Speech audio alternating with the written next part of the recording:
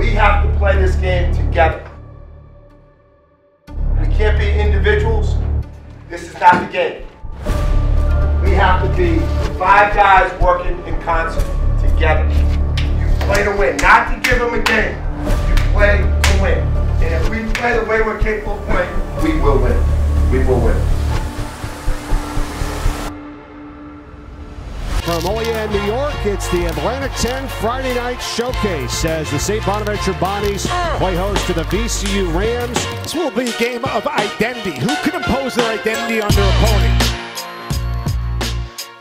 Adaway comes back for a 3 for St. Bonaventure.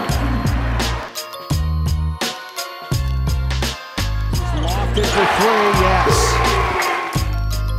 How about that drive from Holmes, coach? A burst of speed. That's who Holmes is. His ability, his physicality, his ability to get downhill, get to the rim. That's what his role is for this basketball team. The pieces just fit. And on the run of the Bonnies, scoring for Quadri Adams. That was a huge defensive play. Terrific first half for St. Bonaventure. They created offense out of their defense. They spread out that VCU defense, and great leadership from Kyle Lofton. Welch and the kick. Adaway. Adaway's having a night here. 20 points, 7 of 10 from the field. It's a 16-point lead for the Bonnies.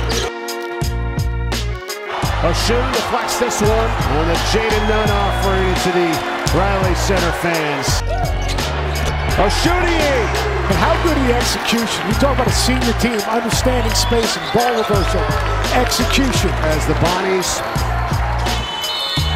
are going to win this one convincingly over VCU.